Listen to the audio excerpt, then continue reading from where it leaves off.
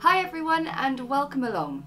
Today is our last YouTube tutorial of the year before we begin the Advent calendar tutorials. So if you don't know about that, basically what we're doing is one tutorial per day throughout Advent, so the 1st to the 24th of December, and you can get your hands on a digital download of the Advent calendar template over on my Etsy store. So the details are all in the episode notes below. But enough of that, what are we doing today? Well, we are revisiting the most popular Christmas tutorial I did from last year and giving it a little bit of an update. The Christmas robins were done in loose watercolour and they're so easy to do and really addictive. So grab your paints and let's get started.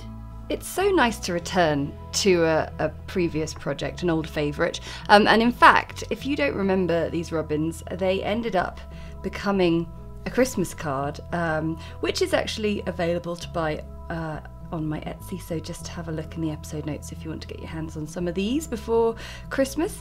But yeah, you can see this lovely little loose watercolour technique. I found a lot of you were addicted to painting these over and over again, and it's lovely because you can paint them in all sorts of different shapes and sizes, and there's so much character in such a simple painting. So obviously we did these last year, and now I'm going to sort of just revisit it and come up with a nice little composition. So I'm going to sit some robins on a branch of a tree. So just with my pencil, I'm just going to make a rather jaggedy branch. That's literally all we need, isn't it? As our guide, and the colours we need are burnt sienna. Then I used yellow ochre, and at the time I talked about using the shadowy dregs in my palette, and there are still shadowy dregs in my palette. What I mean by that is there's usually a bit of sort of grey, murky sludge hanging around, but if you have a very neat, clean palette with none of that going on, what you want is a bit of burnt sienna, a bit of a blue colour, French ultramarine blue will work really nicely, and then yellow ochre just to give it a little bit of warmth, and that's going to form the body of our robins. And then for the red breast, we've got cadmium red here, but I also want cadmium orange just woken up because it features heavily in the red of the breast of the robin. So I'm just mixing those two together to get a sort of orangey red colour ready to go. And when you're painting loose watercolours, it's really important to get your colours all mixed up in advance so they're ready to go, because it's all about timing with loose watercolour painting. You want things to be, you want the page to be the right level of wetness to get your paints on and get them blending nicely. Now, I'll be honest, I'm a little bit nervous to revisit this and paint them again because I haven't painted them for a whole year. But, oh, let's have a go. There's a little splodge of red paint. Just get rid of that. There we go, just a little bit of water, and then we can blot that out. Okay, right, enough false starts, let's go for it. So I'm going to take with my size 4 brush, because I'm going to do these a little bit smaller, and I'm going to draw in a sort of circle of this wet sludgy grey yellowy ochre colour, and then I'm going to just give a little bit of a overlapping oval as a head. And what I'm going to do is I'm going to take some burnt sienna and just run that over the back, and then I'm going to start working in just a few curves and then a little flick for a little wing, and then for a little tail I'm just going to use the belly of the brush. And that's all I'm going to do with that burnt sienna. I'm going to clean my brush off, and now I'm going to pick up the red, and I'm going to very gently dab that in. and I'm going to leave it because it's going to bleed in of its own accord. Okay, let's paint some more, shall we? Some different poses. So I'm going to try one just sort of, he's going to have his head sort of down over the edge of the branch.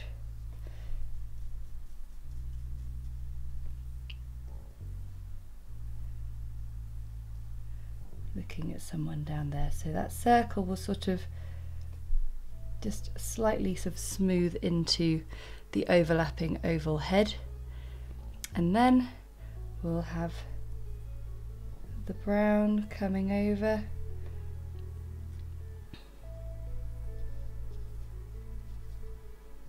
and we'll have the brown coming down over there because we're sort of seeing almost like the back of his head.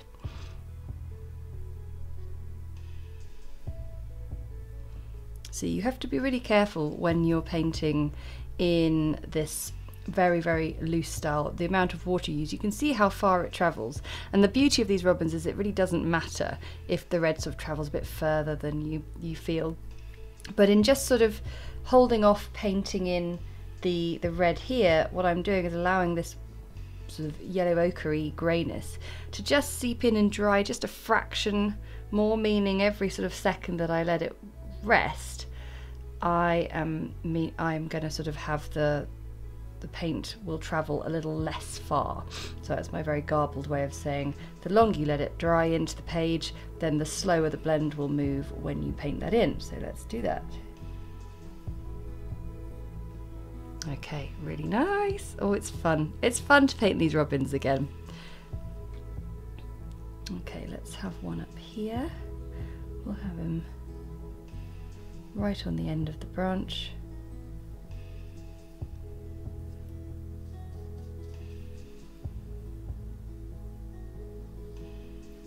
And we'll have him looking out, so he's sort of, his head's up there.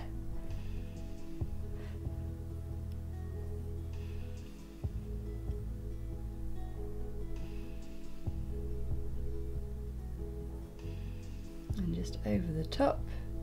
So you can see that the brown I paint very much touches the outer edge of the dry page. So you get a nice crisp brown edge, and then it blends inwards to the wet circle itself.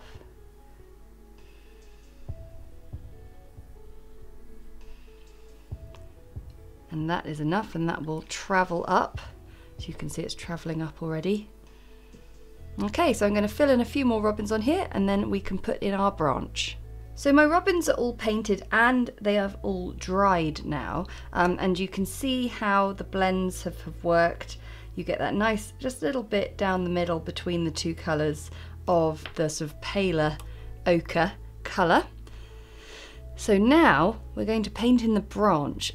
Now I know that we tend to, well, we associate robins with Christmas when all the leaves have fallen off the trees, or the last sort of autumn leaves are just hanging on. But also we do see robins when, well, just a little earlier in the year as well. So we don't have to be limited to just painting bare branches. So I am going to do first with a mixture of burnt sienna and Paynes Grey, just to get a really nice sort of cold brown colour that contrasts a little bit with the burnt sienna on our branches. With a size 4 brush, I am just going to paint in a sort of gnarly, wobbly branch, and I can make it a bit thicker to start off with.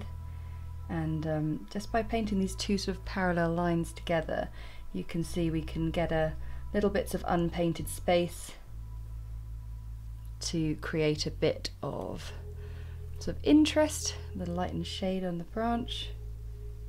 Also really getting in some of that really dark Paynes Grey makes the branch look really nice and wintry.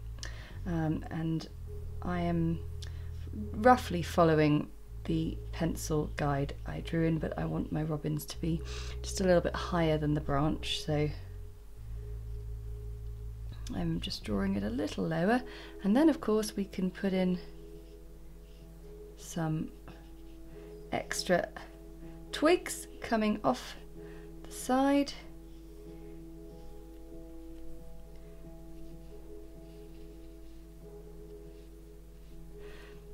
find the best way to achieve good branches is to not think about it too much. I mean, by all means, I think when you're first starting out, have a look outside the window. Hopefully there might be a tree branch you can have a look at, but I find that always helps. And then once you've got a rough idea of how these things look, then just go for it. So that was all done with the size 4 brush. I didn't need a smaller brush to do those smaller branches. And now I'm just getting the Sap Green, and I'm just going to put a few little leaves.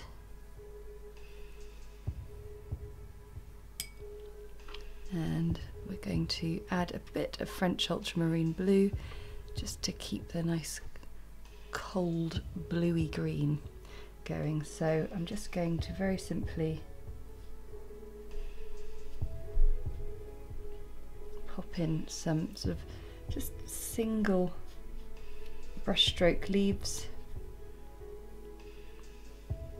Doesn't have to be every branch, just wherever you see fit, really.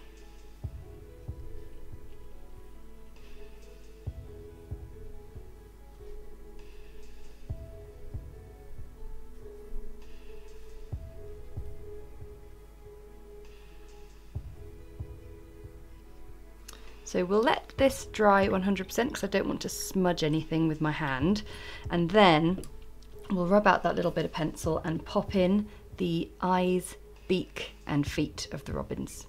So I've rubbed out the pencil and everything's dry, and I've got a nice small brush. I've got a 3/10 brush, and I've mixed up some Mars Black, and we're going to pop in some branches. So not branches, we're going to pop in some feet and beaks and everything.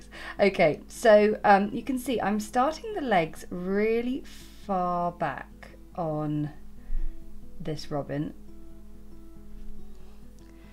and then it's rather nice to have something to actually cling on to here.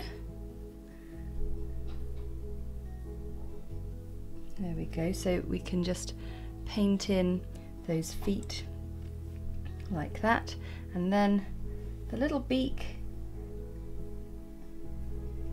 that looks like a bit of a funny nose.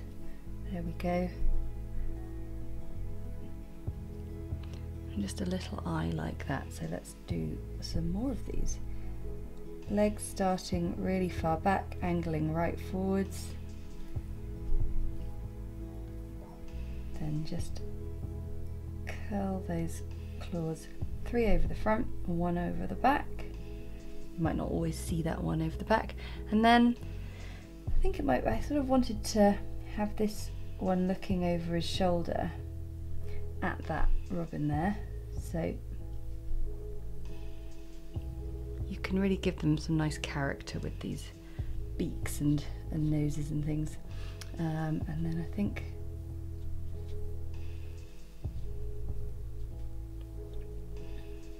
sometimes they're sort of just sat more down on their haunches, so he can be like that. Then this one will have him in a bit more of a nuthatch stance. If you ever wondered what my favourite bird was, it's a nuthatch. Robin's definitely in the top 5, I'd say.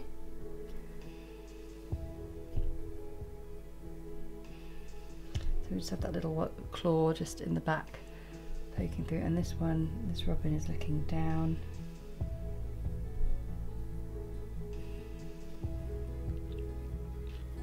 And this robin is looking at that robin going, what are you looking at?